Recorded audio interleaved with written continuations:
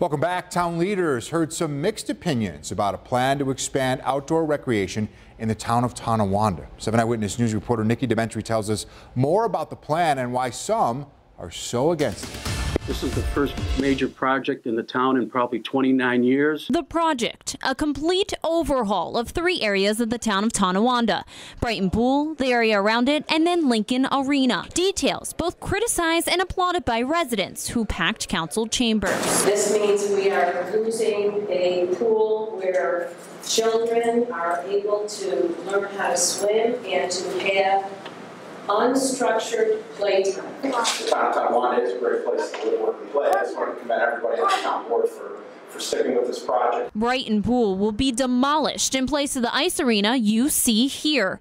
The town expects architecture engineering firm Carmina Wood Morris to begin the project this August or September.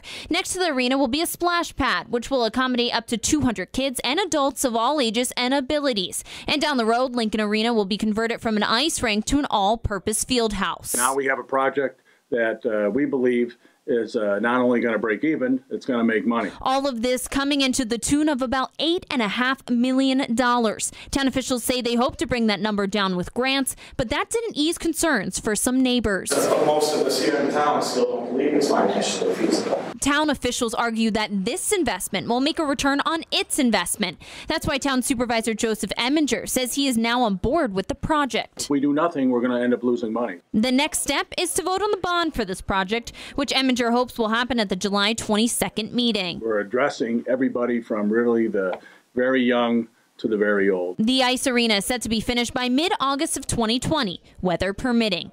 Nikki Dementri, 7 Eyewitness News.